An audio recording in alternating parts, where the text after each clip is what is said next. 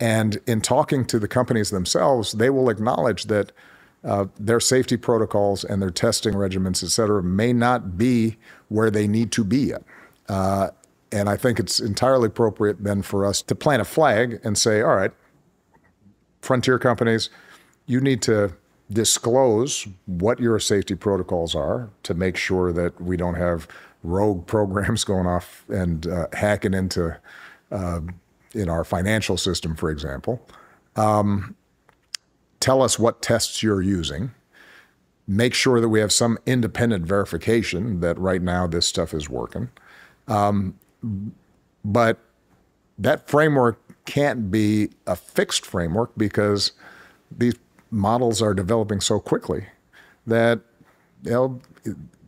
oversight and any regulatory framework is going to have to be flexible, and it's going to have to be nimble, and it's going to, and by the way, it's also going to require some really smart people who understand how these programs and these models are working,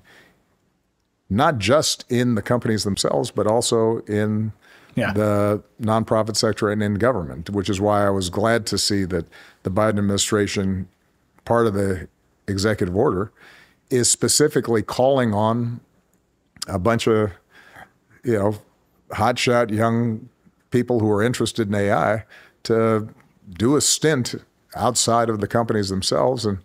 go work for government for a while. Go work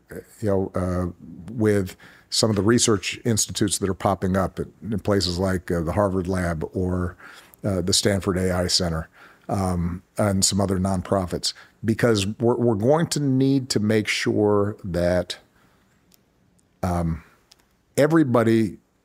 can have confidence that whatever journey we're on here with AI, that it's not just being driven by a few people